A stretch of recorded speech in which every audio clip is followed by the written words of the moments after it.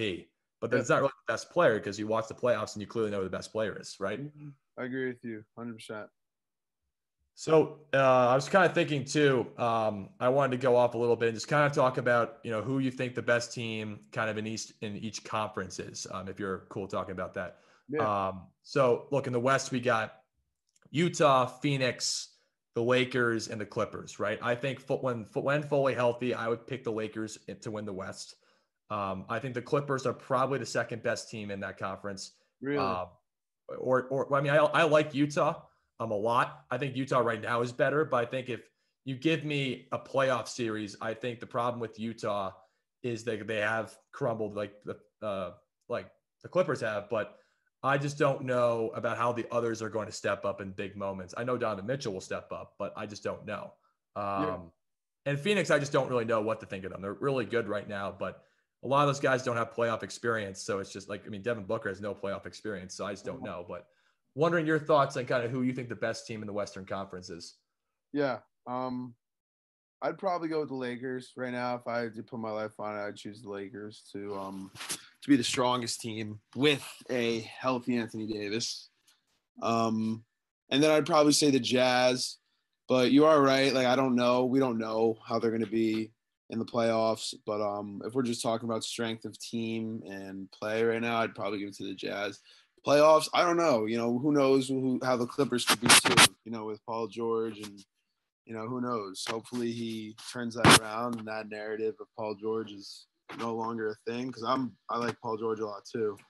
But yeah, I don't know. But I definitely like the Jazz, the Lakers, Clippers, Jazz.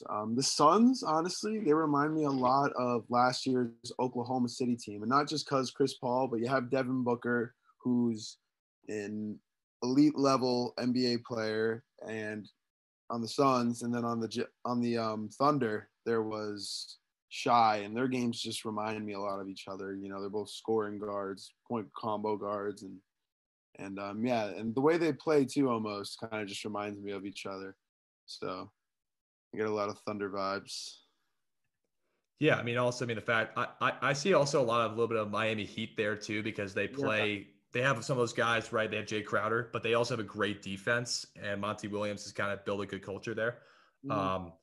But I think the thing with the Eastern Conference is that compared to the Western Conference, there's probably about 4 or 5 teams that are in the mix, maybe 6 if you count the Nuggets, who can at least make some noise.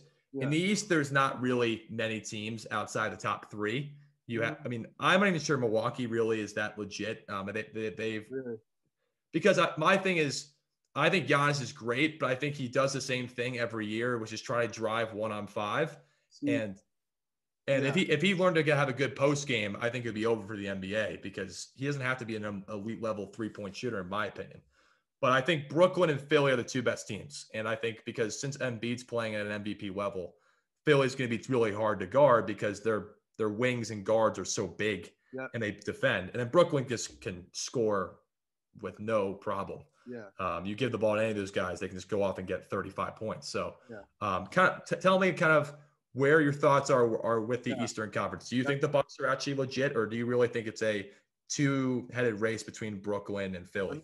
I agree with a lot with what you're saying. I feel like Giannis is definitely getting better at shooting, but you're right. They don't really need him to be a 3-point shooter. If he had more of an inside, more of a post game, I feel like that could definitely help them. But I feel like also the thing with the Bucks is Chris Middleton and Brook Lopez, and I think those 2 guys are like the X factors in the game, and a lot of their success is going to depend on them, because you get what you get with Giannis, and I think that Chris Middleton is going to play a big role in their success. But yeah, for the Eastern Conference, I like the Bucks. I do. I think they're going to do better this year in the playoffs. Brooklyn, obviously.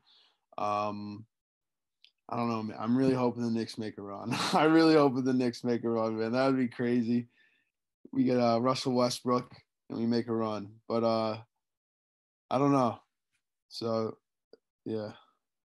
Yeah, no, I get what you're saying. The last NBA thing I want to talk about is I think there's a lot of people sleeping on Damian Lillard, and I think he's been slept on for at least, I'm going to say the last 5 years. No one talks about him. I think he's in a top 5 MVP candidate at the moment. I think he's playing unbelievable. And no one talks about him because he is kind of quiet, flies under the radar, but he's not a huge personality, right? He's not like going out and saying a lot of these things to the media. And then he just goes out there and gives guys like 40 points. And he's arguably a top 5 shooter or top 3 shooter in the NBA. So I was kind of thinking, what are your thoughts on Damian Lillard? Why do you think he gets so under the radar, and why do you think people need to change on him? Definitely, one of my favorite players. I love Dame, man. He's so slept on though. Like he's so like you're so right. Like you put it the perfect. He's so under the radar. Like, but he's not. You know, like he'll just give you a quiet 40. You know what I'm saying? Like players like that. I mean, you've played against people like that. I definitely have, where you're like at the end of the game, like, oh my God, they just had 40. That was a quiet 40, quiet 30 or whatever. But yeah, he just lights guys up, dude. Like he lights dudes up. And I'm surprised he's not a starter, honestly. I think he should have started over Luka in the All-Star game. Yeah, no. If you like that clip from the Shred Takes podcast show, like and subscribe to the channel, and also look at the description below for full episode details.